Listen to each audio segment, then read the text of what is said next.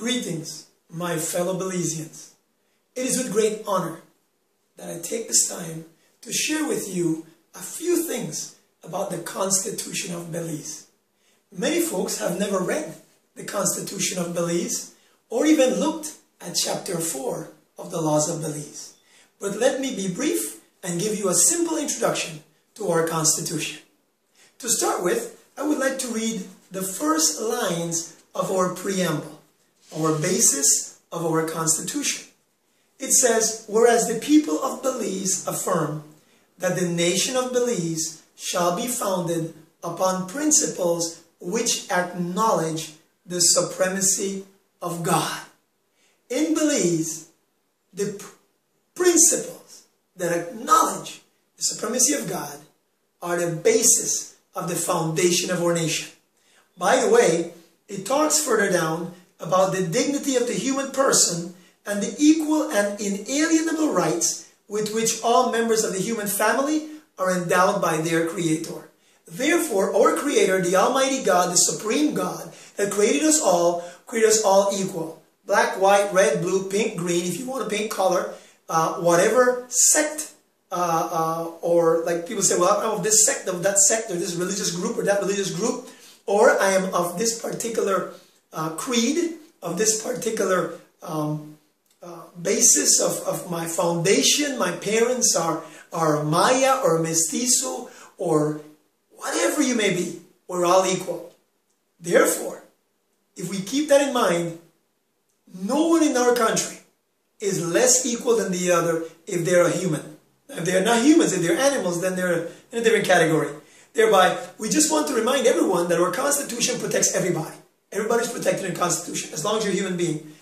Next, I would like to remind you that the Constitution also says in paragraph C, whereas the people of Belize believe that the will of the people shall form the basis of government in a democratic society. Therefore, in our country, the people run the show. Not the ministers, but the people. The ministers are only managers. They're managing our money and managing our assets and managing and taking care of the proper way of governing if we, of course, keep them in check. But if we don't keep them in check, they will do what they want, like they've been doing for probably about 33 years. Therefore, it's time for us to recognize and take back our Belize, because the people of Belize believe that the will of the people shall form the basis of government. Next, paragraph D, whereas the people of Belize recognize that many institutions remain free only when freedom is founded upon respect for moral and spiritual values and upon the rule of law. Say it again? Yes. The people of Belize recognize that men and institutions remain free only when freedom is founded upon respect for moral and spiritual values and upon the rule of law. If there is no respect for morality, no respect for spirituality, no respect for the law, we're no longer free. We're now slaves, back to what many of us were, or our grandparents were years ago. Therefore, my brethren, I need to remind you, you must stand firm.